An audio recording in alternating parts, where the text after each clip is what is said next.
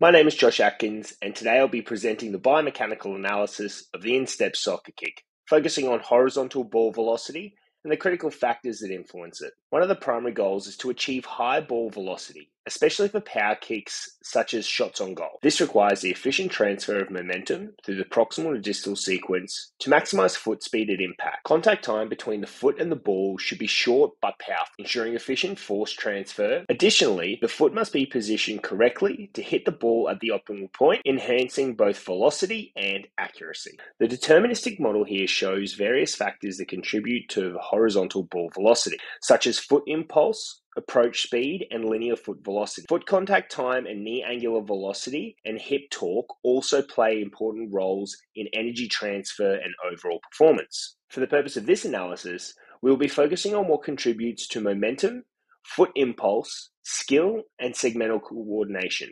Specifically, foot contact time, linear foot velocity, knee angular velocity, foot impact or place of foot contact, and proximal to distal sequencing. Foot speed at impact and contact time is essential to increasing ball velocity. A higher foot speed generates more force, and shorter but powerful contact times allow for efficient energy transfer. The impulse-momentum relationship demonstrates that increasing the force applied to the ball and not increasing contact during will result in higher ball velocity. Proximal to distal sequencing ensures smooth momentum transfer from larger to smaller segments, optimizing foot velocity at impact. So with our phases of the kick, these can be broken down into three phases. The three phases are the backswing, forward swing, and impact phase. In the backswing phase, we have the pelvis externally rotated towards the kicking leg, and the knees flexes, positioning the lower leg behind the body. In the forward swing phase, the thigh comes through, the knee rapidly extends, driving the lower leg forward. As the knee extends, preparing for impact, the foot reaches maximal velocity just before the contact of the ball, and that's important to remember.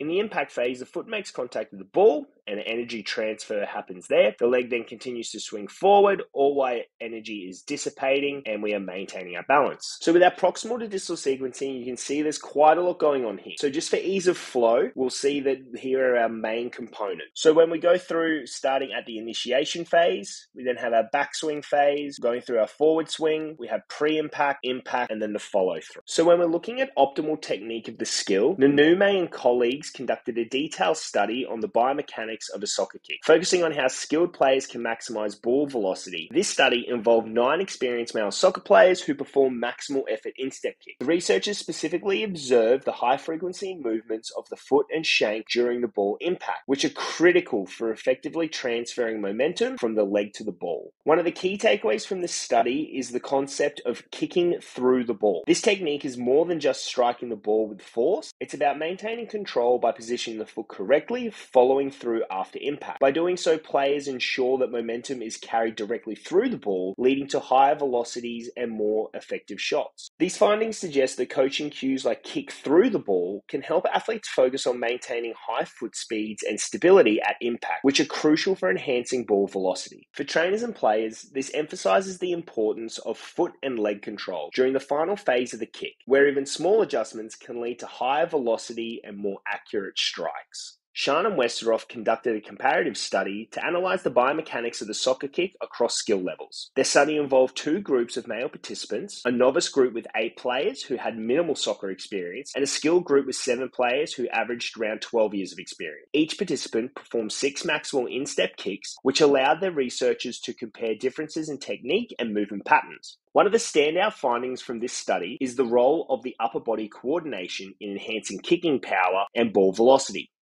Skilled players exhibited what Shan and Westeroff described as the tension arc, a coordinated upper body movement that stores and releases energy, amplifying the power of the kick. This upper body involvement significantly boosted the speed and force behind the ball, showcasing how important it is to align both upper and lower body movements during a kick. Their research suggested that training should address not only the lower body mechanisms, such as hip and knee movement, but also upper body coordination. For players looking to increase their kicking power, this means incorporating exercises that improve upper body strength, flexibility, and control, all of which contribute to higher velocity and more accurate kicks. So the optimal technique for recording. To capture the biomechanics of a soccer kick accurately, setting up a camera and environment properly is crucial. First, let's talk about the frame rate. A high frame rate of over 120 frames per second is recommended to capture the rapid movement involved in the kick. This ensures we don't miss any of the finer details, particularly in high-speed segments like the impact phase. Next, camera position plays an essential role. Positioning the camera in a sagittal plane or side view allows us to capture the entire kicking motion, focusing on key joints like the hip, knee, and ankle. This viewpoint provides a clear perspective on how each segment moves through the kick. Distance from the subject is also important. Keeping the camera 10 to 15 meters away ensures that a full motion is captured without sacrificing detail. Then we have lighting and background. Proper lighting minimizes motion blur, while plain backgrounds improve the visibility of body landmarks, making it easier to track movement precisely. Finally, calibration and scaling are essential for accurate measurements. A calibration object, such as a 1 meter ruler, should be placed within the camera's view. This reference allows us to scale the measurements and ensure that the data we capture is reliable. Together, these setup elements help us analyze the kick accurately, providing insight into movement patterns and areas for improvement. So, observing performance while filming. We had the performer stand in the sagittal plane, so we were able to get the most accurate view.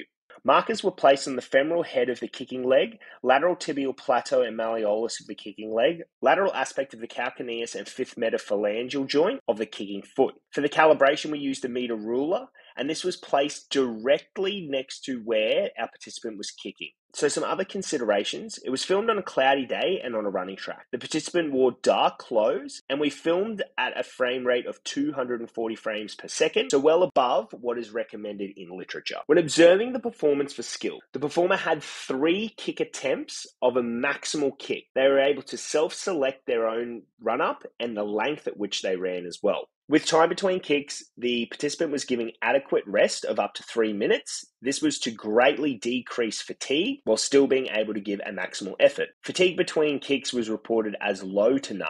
Knee angular velocity was calculated by identifying and finding the peak relative knee flexion, followed by the degree of knee flexion at the time of ball contact. The knee had a clockwise rotation of 493 degrees per second. When comparing the participants' knee angular velocity to that recorded by Nanume and colleagues, where they had 9 experienced male soccer players that had been instructed for kicking maximal distance, we can see here that the participant is low skilled and greatly underperformed in comparison. Knee angular velocity is crucial in accelerating the lower leg and foot, and research by Nanume showed that peak knee angular velocity significantly influences foot speed at impact, contributing to increased ball velocity. Skilled players, as Sean and Westeroff observed, exhibit higher knee velocities during the forward swing, ensuring efficient energy transfer.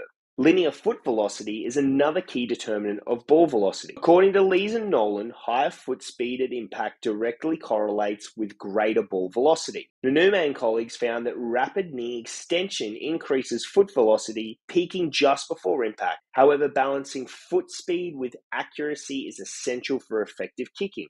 As you can see here, where in red is the linear foot velocity and yellow is the horizontal ball velocity, the intersection of the ball and foot contact are not intersected at the foot's peak velocity. This is due to a slowing occurrence when the foot begins to slow prior to contact with the ball and continues to slow thereafter.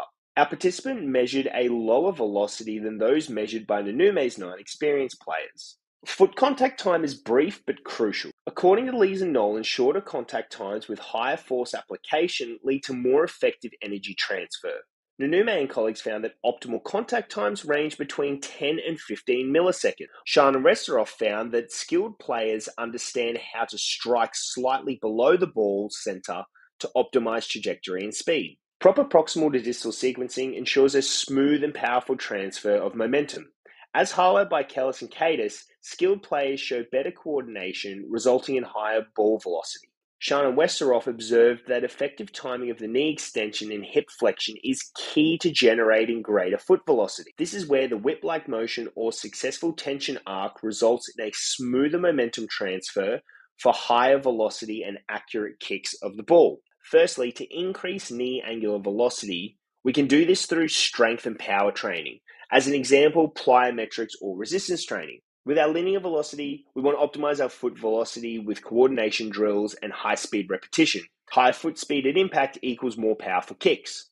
When it comes to contact time with the ball, We want to shorten the contact time with explosive power exercises. These can be done with exercises such as box or broad jumps and power cleans. With our foot to ball contact, we want to focus on striking the ball with the instep for maximal power. With instep contact, we have greater force and greater velocity. With our proximal to distal sequencing, we want to improve the timing of movement sequencing through coordinated drills and mobility exercises. Better sequencing equals increased foot velocity and more powerful kicks via an increased tension arc. In this study, limitations include potential parallax and perspective errors during motion analysis. Multiple studies looked at maximal ball velocity, analyzing the ankle to toe angular velocity. This was not implemented in this analysis.